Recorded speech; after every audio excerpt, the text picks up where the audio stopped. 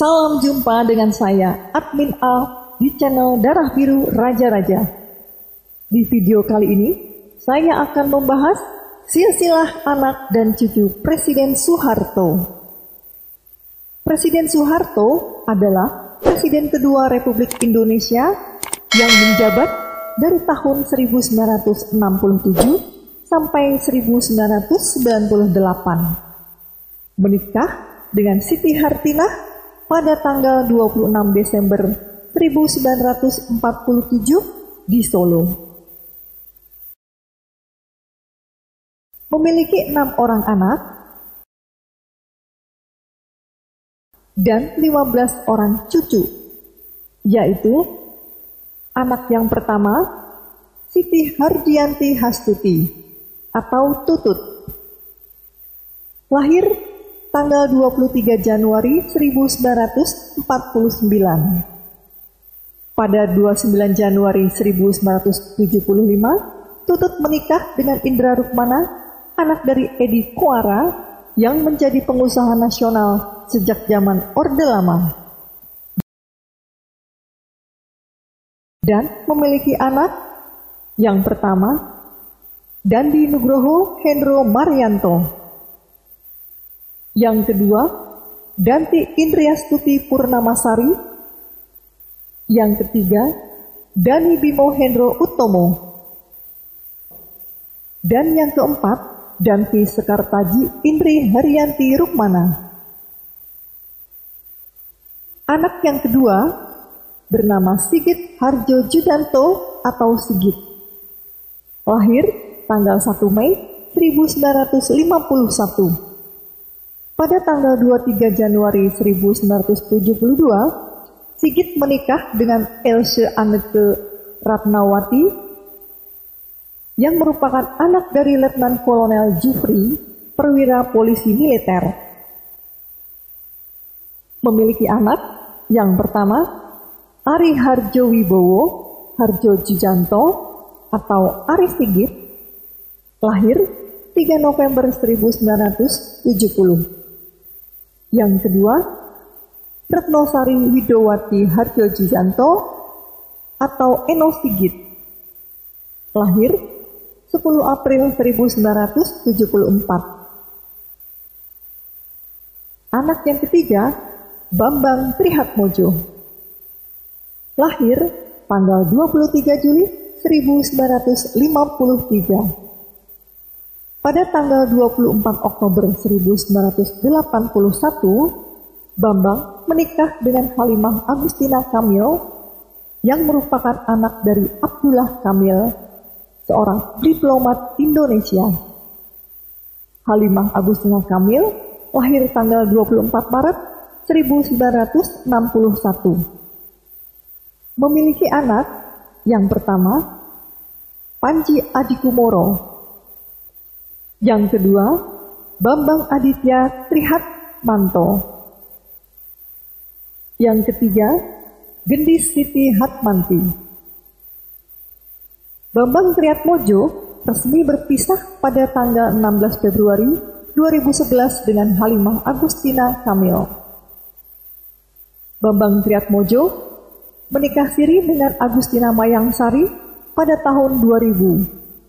Dan menikah sah secara negara pada tahun 2011. Mayangsari adalah anak Hidalang Sukito Purwo Carito dengan Larasatun. Memiliki anak bernama Kirani Siti Hartinah Trihatmojo, lahir tanggal 30 Maret 2005. Anak yang keempat, Siti Hardiyanti atau Titik, lahir tanggal 14 April 1959. Menikah dengan Prabowo Subianto, anak dari Dr. Sumitro Joyo Hadikusumo pada tanggal 8 Mei 1983. Memiliki anak bernama Prabowo Edi Prasetyo Joyo Hadikusumo atau Didit Edi Prasetyo, lahir tanggal 22 Maret 1984. Titik dan Prabowo bercerai pada tahun 1998. Anak yang kelima, Utomo Mandala Putra atau Tommy.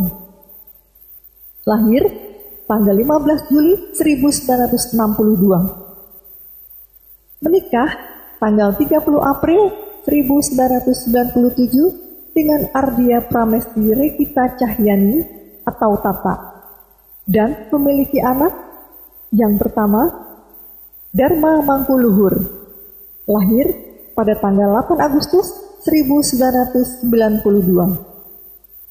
Yang kedua, Radiana Gayanti Hutami, lahir tanggal 20 Juni tahun 2000. Pada September 2006, Tommy dan Tata Cahya bercerai.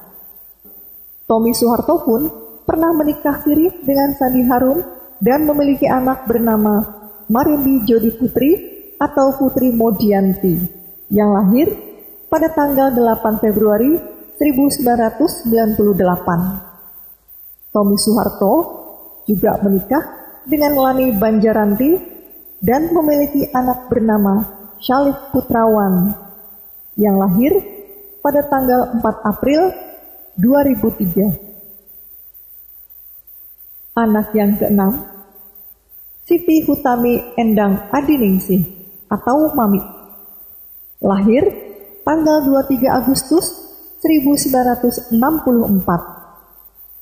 Menikah pada tahun 1988 dengan seorang insinyur bernama Pratikno Prayitno Singgih dan memiliki anak bernama Wiratama Hadiramanto yang lahir pada tanggal 5 Juli 1990. Tidak diketahui penyebabnya, Mami dan Pratikno akhirnya bercerai dan memilih hidup masing-masing.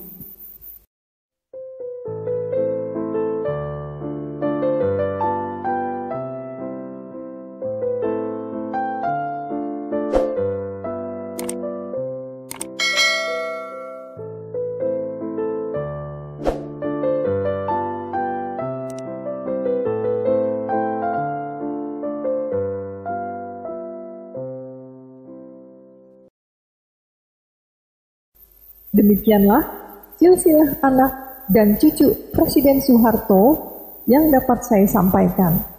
Semoga bisa bermanfaat dan menambah wawasan. Terima kasih.